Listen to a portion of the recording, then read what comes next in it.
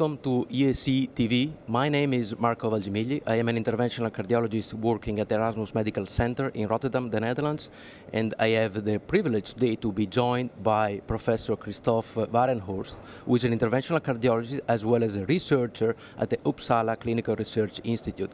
Welcome, Christoph. Thank you, Marco. So you just presented here at ESC 2014 in Barcelona very exciting data about what we can maybe call a new saga from the SCAAR registry.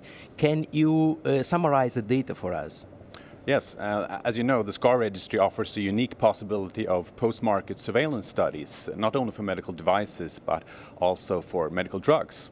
In this study, we studied new generation drug-eluting stents and compared those with bare metal stents and old generation stents. And what we show now, in contrast to previous results on drug-eluting stents, that is that new generation drug-eluting stents are associated with as low rates of very late stent thrombosis as bare metal stents. And this is in contrast to old generation drug-eluting stents, who continue to show higher rates of stent thrombosis and very late stent thrombosis. Christoph, these are very exciting data. Also, let me emphasize the fact that even within the first year, you saw lower rate of stent thrombosis with new generation DS as compared to old one as well as bare metal stent. So is it fair if we summarize your data by saying that actually the newer generation DS seems to have a profile about lower stent thrombogenicity towards a bare metal stent? Or at least a similar low association of a similar low stent thrombosis rates as bare metal stents. I think we need to remember that probably old generation drug-eluting stents, they caused stent thrombosis, and here we at least see as that they are as good as the bare metal stents.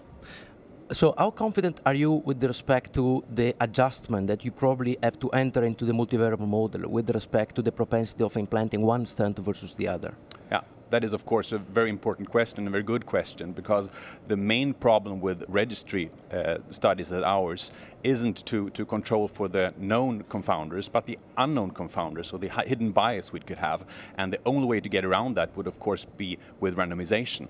But sure. We're still confident with our results. We adjust for several different variables, and our results are very consistent. Sure. Also, I have to say, your results have been reproduced in the setting of randomized studies as well as other registries. So what are the clinical implications of this observation? Lower stent thrombosis, does this translate into a lower mortality rate? That's also a very good question. And in this study, we focused on the performance of the stents. So I think performance of stents is very much stent thrombosis. And we didn't focus on mortality. But a previous study by Giovanna Sarno, a colleague of me, she looked at the STEMI population. And in that population, we had an association with a lower mortality as well as lower stent thrombosis rates. So that's really great. Last word about DAPT. Do you think DAPT could be a confounder in this analysis? That is also a good question. For the first year, of course, we adjusted for this. It is important to know that in Sweden, DAP duration beyond 1 year is not recommended. And since our main analysis was very late stent thrombosis after 1 year, that confounding effect would not be present. Well, Christoph, thank you so much for sharing this data with us. It has been really a great presentation, and I really look forward to the new saga from SCAAR Sweden. Thank you. Thank you.